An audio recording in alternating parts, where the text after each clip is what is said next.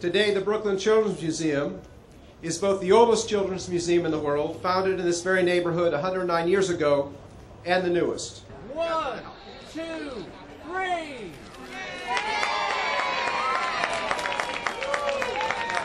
After an $80 million expansion, the Brooklyn Children's Museum celebrated its reopening on Wednesday.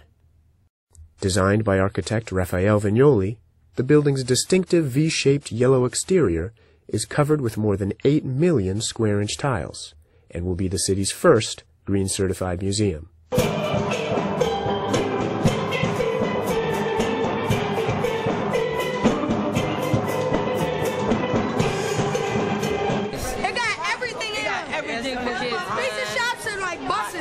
One of the new exhibits, Totally Tots, is designed for the museum's youngest visitors.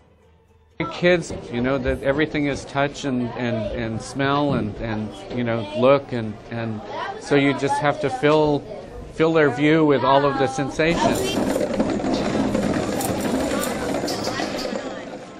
What we're looking for is an interactive water play area where kids can engage safely with the water and get a little wet but not too wet.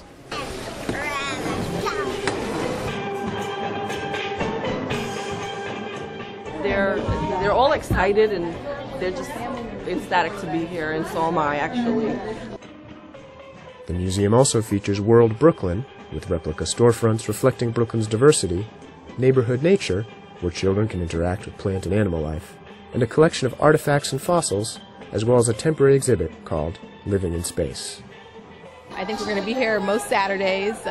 We'll come right down here, and it's just like a big backyard for us.